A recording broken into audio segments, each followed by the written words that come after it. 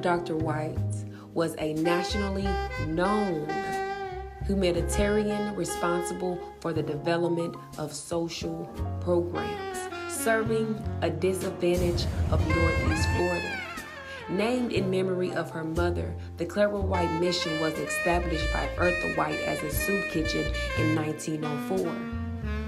Eartha's mission quickly expanded into a senior center, a hospital, an orphanage, a program for delinquent youth, employment training, a recreational park, and an alcohol recovery program, and housing for veterans and the homeless. Eartha was one of Jacksonville's first professional social workers, first female realtor, the first black census taker in the state of Florida. She was a school teacher and a soprano with the first ever black opera company in the United States. Eartha owned and operated a laundry company, a taxi service, janitorial service, and she earned over $1 million in her lifetime that was all spent in service for mankind. 1920s, and this was a really popular jazz scene. This neighborhood was called Historic La Villa. So if you see the man on the piano, you see the singing voices, all of that is supposed to remind you.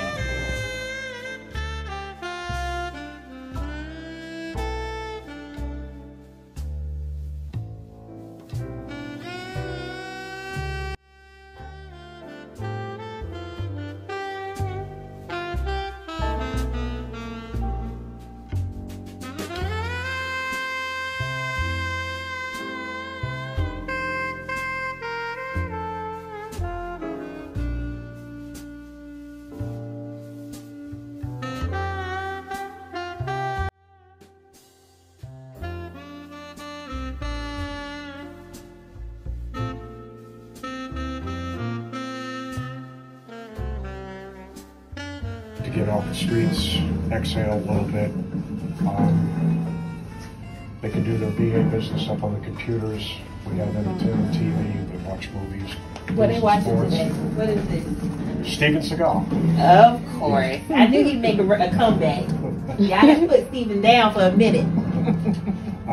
We also have various meals here. Like tomorrow's going to be a lunch served by the kitchen. Okay. Next Thursday will be breakfast, and it alternates every week. Congratulations. Oh, yeah. I wasn't gonna. No, that wasn't for me. I can do way more. And they come in here. We work from 7 to 11, and then we do from like 12 to 3. So, and I've been one, along with a few other people, to go in and talk. I'd like to see more food come in here. Some stories and stuff. And that's what I was saying. Dedicated to the museum, aside from the few offices, but when she was living, this was her living quarters and her office. So she lived here, worked here, served here, ate here, slept here.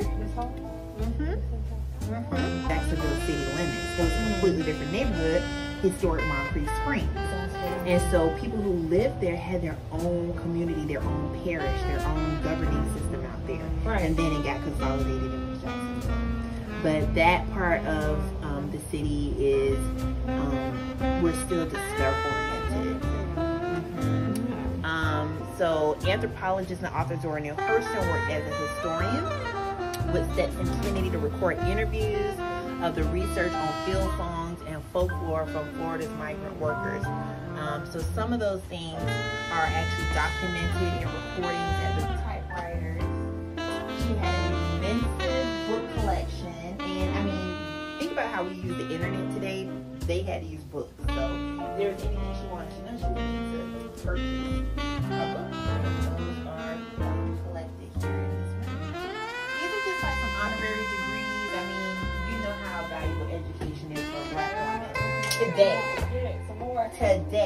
But some of these things are people recognizing her for humanitarianism, her philanthropy. She has an honorary doctorate degree, and Jacoby is really adamant about telling me she's Dr. Eartha White because of like grade school, and maybe took like some courses that we believe had more formal education in New York, but never college level education. Mary McLeod was made in 1930. Let me see.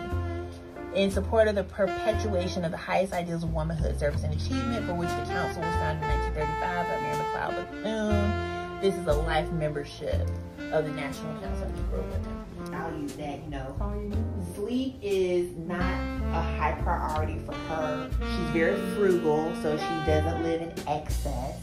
As a matter of fact, when you go to the bedroom next door, that one's much bigger, and she's dedicated in the company of men. And she out here like running these streets and doing things. And that's inspiring. And I mean, she inspires so many other women. I like this. So this is her maybe like in her 30s in this picture here. And this is her bedroom. This is the room where she slept. This is the smallest of all the bedrooms on this floor. And we say she had a bed but never really used it because she would work. Yeah, so yes, she was a woman of faith. She was at a room where she typically, a person like her would not be. A black woman in these spaces with these men of influence and who pass it off to others. And so she would be in this white furniture, a lot of china. All this is still that's all hers. And Adonis was working on a grant to get an archivist to figure out how many pieces of china are in here and how much they cost.